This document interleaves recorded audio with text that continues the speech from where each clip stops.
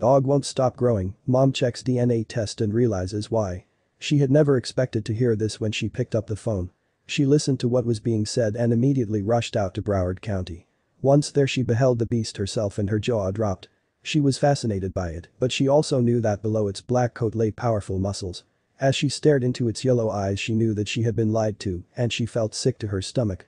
She just hoped that when the DNA results confirmed her suspicions the poor animal wouldn't suffer as a result. Nancy Smith loves animals so much that she created her own animal sanctuary in an effort to help every creature she could. Her shelter not only provided a caring environment but also helped to rehabilitate animals. Over the years Nancy had carefully searched for and hand-picked her team for the shelter. All of them were as passionate about animals as she was and as driven to help them. None of them could have known that soon they would house an animal that left them with more questions than answers. One of these hand-picked team members was Brittany Allen. Brittany had been working at the shelter for 10 years already, but this new creature was the most intimidating creature yet. When she came face to face with it both scared and fascinated her. She felt a strange connection to the animal and hoped to help it as best she could. However, once she learned the history of their later rescue and the truth about it, she became livid. This was entirely unacceptable to her. The day before Nancy's fateful trip to Florida's East Coast, she had received a very strange phone call. The man on the other end of the line didn't want to disclose his identity, but informed her of his urgent need to surrender an animal. As she drove to the Broward Animal Shelter to collect the animal she thought about the strange call. According to the man the animal had become much larger than expected. At least that's what he told her when she asked why he was giving the animal up. During their conversation, the man stated that he had believed he knew what he was getting into at the time. According to the man he had done his research, became familiar with exotic dog breeds, and read what people said about these animals. Furthermore, he'd made sure he had all the necessary items like a bed, collar, tag, and more. He had felt ready and prepared for the commitment he would need to make. However, that all changed when the creature simply kept growing, outgrowing everything. Then something happened. Although the man had expected Yuki to grow up to be a large canine, he wasn't prepared for just how large he was getting. At 8 months old, he was already 5 feet tall, much larger than even the breeder had anticipated. It wasn't long before Yuki was too big to live inside the house. The man built him a makeshift shelter in the yard.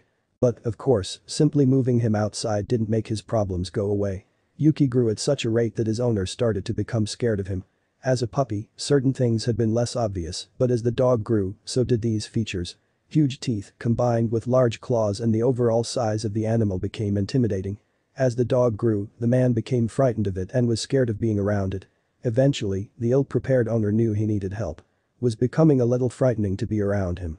That's when he knew he needed help and called Nancy. Nancy listened to the man's story and felt sympathetic. However, the shelter was full, so she promised to call him as soon as there was space. The anonymous caller wasn't satisfied with that, however. He told her that the animal had been bought by a friend of his who soon discovered that the animal was too much to handle. However, there was nothing Nancy could do. The next day she received a startling call from Broward Animal Shelter. The Broward Animal Shelter staff were no stranger to all manner of creatures, as they had taken in hundreds of different animals over the years. However, when they saw the enormous beast tied up outside the house, they knew they were in over their heads. When they realized that they too were out of their depth they called Nancy as well. They begged her to come as quickly as possible. They knew they needed to get the animal to a safe environment. When Nancy reached the shelter she saw something that would haunt her forever. There, alone in his cage the huge beast paced up and down, its hot breath steaming in the air as his claws clicked on the concrete floor. Seeing the size of the animal's head and teeth caused even her to recoil for a moment. She looked at this animal, over 5 feet tall. The only thing she knew for certain was that it wasn't a dog or a wolf. Then a staff member spoke to her and what they told her left her ears ringing. After speaking to the staff, Nancy found out that the enormous creature had been tied up outside the shelter and had been recorded as a stray. And she knew who had done it, it couldn't be a coincidence. Her thoughts immediately flew to the strange call she had received the day before. The man who had wanted to surrender his dog had clearly decided that he couldn't wait for Nancy to call back. So, the irresponsible owner had dumped him at the nearest animal shelter. Nancy felt pity for the creature. His owner had obviously not done his research on hybrids before getting one as a pet. And now, the poor animal would have to pay for it. With her blood boiling, she loaded him into the van. The first thing she had to do was a DNA test to confirm her suspicions. Then, she could hold him accountable. But when the results came back, even she was incredulous. The direwolf-like creature, named Yuki, was brought to the shelter and was in reasonably good health compared to a lot of the animals that ended up in the sanctuary. Surprisingly, he had a very outgoing personality and loved to greet people. Despite his terrifying appearance, the team even considered him for ambassadorship at one point. Nancy and her team at Shy Wolf Sanctuary conducted a DNA test on Yuki, and Nancy's worst suspicions were confirmed. The results of the DNA test confirmed what Yuki truly was. Yuki was 87.5% Grey Wolf, 8.6% Siberian Husky, and 3.9% German Shepherd. He was a high-content wolf dog, a breed that is illegal to own or breed in Florida. Humans have always been attracted to the majestic and wild nature of wolves. That's why wolf-dog hybrids are on the rise. Uneducated breeders and buyers hope to end up with a breed that is as aesthetically pleasing as a wolf but as loyal and friendly as a dog. But many people aren't aware of the repercussions, both for people and the wolf dogs. Creating wolf-dog hybrids is risky because it's difficult to determine exactly which traits from both breeds are going to be more dominant. The puppies could look like wolves and have the personality of a dog, or vice versa. That's why owning a high-content wolf dog is illegal in some states. But there are other issues that arise with these dogs too. These issues often led to abandonment when the owner realizes exactly what they've gotten into.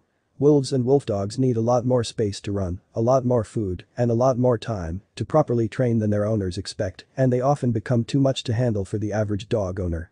And since wolf dogs are too tame to be released back into the wild and too wild to be taken in by a dog shelter, they have nowhere to go. This is exactly what happened to Yuki. Nancy's shelter, Shy Wolf Sanctuary, has seen a dramatic rise in abandoned wolf dogs since they opened their doors 20 years ago. The sanctuary now rescues 20 to 100 wolf dogs like Yuki annually from all over the United States. Even though the sanctuary's first rescue was a three-legged leopard, wolf dogs have become the most abandoned exotic pet. But before Nancy could even think about trying to track down his previous owner, something happened that changed the wolf dog's life forever. Shortly after arriving at Shy Wolf Sanctuary, Yuki was roaming around the outdoor space when he suddenly caught his leg on a palmetto which opened up a wound on his right rear knee. This wound ended up taking a total of 5 surgeries to finally repair. It was during this time that the team noticed that Yuki had started to become cage aggressive. Despite his injury and subsequent aggression, Yuki's personality started to develop. And soon, he had a very small group of women that he trusted and would allow them to come into his den. Among this group was Brittany. But, little did the team at the sanctuary know, Yuki was about to become an internet sensation. One day, Brittany decided to post a picture of Yuki on the sanctuary's Facebook page. This photo showed Yuki's size. He was a giant compared to 5'4" Brittany, who was also in the photo. Soon after the photo was posted, it went viral. Nobody could believe that the wolf dog was so enormous, and many claimed that the photo was photoshopped. But Brittany hit back at the claims, stating, "It's just his fat angle, guys. We all have one." It wasn't long before the photo was shared and commented on by Facebook users all over the world. Everyone was fascinated with Yuki. They definitely are creatures that demand respect. It would be a much different encounter in the wild than what I do with these guys. The animals I work with have never been in the wild and never will be, so they are more socialized, Brittany explains.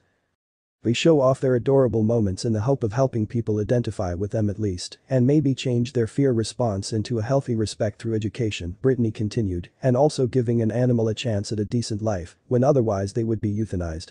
Despite the delight that the photo brought to fans, some bad news would soon make its way to the sanctuary. For a while now, Yuki hadn't been himself. He wasn't eating that much and his excited attitude seemed to slowly fade away. Even when one of the team members played with his favorite toy, Yuki was not interested in the slightest. He seemed to mope around his enclosure, occasionally engaging in a bit of playtime. The team knew they needed answers. It turned out that Yuki had cancer that, unfortunately, was terminal. While the team had dealt with that particular cancer before, they knew Yuki was a fighter and would hopefully persevere through it as long as he could. Yuki had been fighting cancer for a while, so the team made sure that they would make the best of their time with their favorite wolf dog. But Yuki had already made his mark. Since arriving at the shelter back in 2008, Yuki has definitely made his mark. His outgoing and cheeky personality is what made him a favorite with the guests and staff. He's been at the sanctuary for 12 years and won a lot of hearts along the way. But Yuki also did something monumental for Shy Wolf Sanctuary. Today, Yuki is one of the most interesting animals in the sanctuary. He is not an easy guy to get to know, but he does have a small number of volunteers he has bonded with, said Jeremy Albert. He has gained the nickname Woo Woo because when he sees any of his chosen volunteers, that is the noise he makes, beckoning that volunteer to come spend time with him. And, since Yuki's photo went viral, the sanctuary has seen a huge increase in support and visitors. Nancy and her team continue to raise awareness about the plight of wolf dogs everywhere.